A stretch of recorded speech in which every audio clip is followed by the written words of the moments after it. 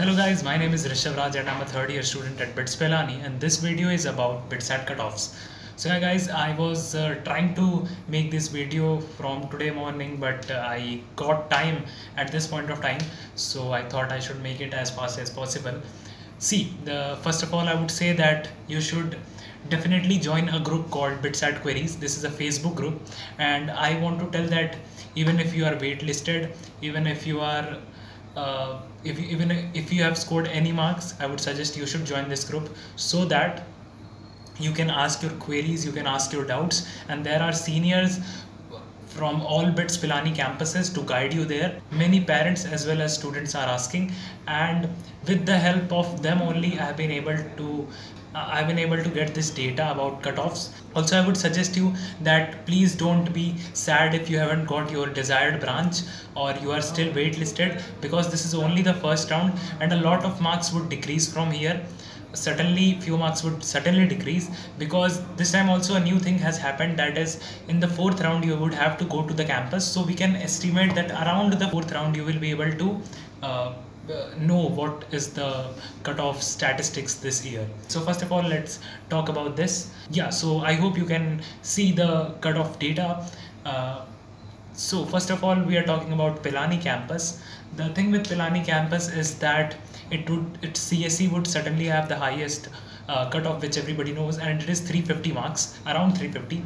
Also, I would suggest that you keep a plus minus 5 to 5 margin, so that, because always it's not so accurate, because maybe some people would not have filled that Google form, which is obvious. Bits also does not release any official cutoff data unless it is the end of all cutoffs. Okay, so first of all, yeah, you would get a CSE at around 350 marks, 351, and then EC at 316, Triple E at 301, ENI at 291, MSc Economics at 270. Okay, I am first of all talking about MSc Economics, which is the highest cutoff considering all MSc courses. This is obviously because the most sought after MSc branch is Economics. People think that there will be scenarios where this economics degree will be more helpful for them, and this is true as well considering Bits.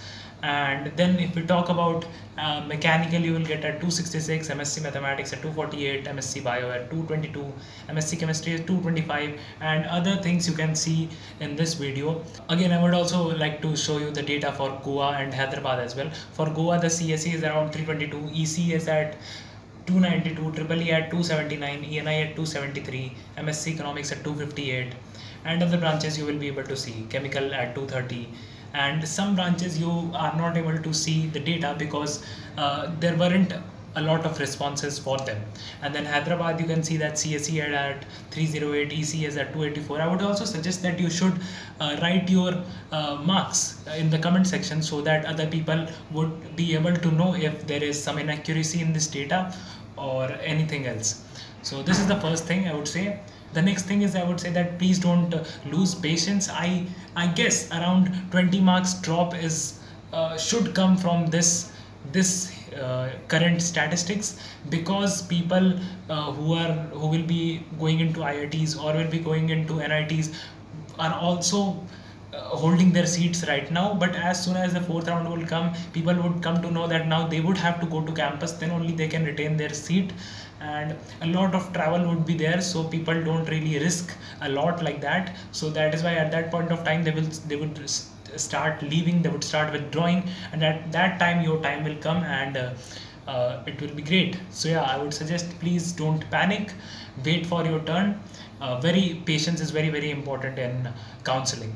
So this is what I would like to tell you, and I hope you would have got enough information. Any more videos you would like to know, any more information you would like to know from me, you can write it in the comment section.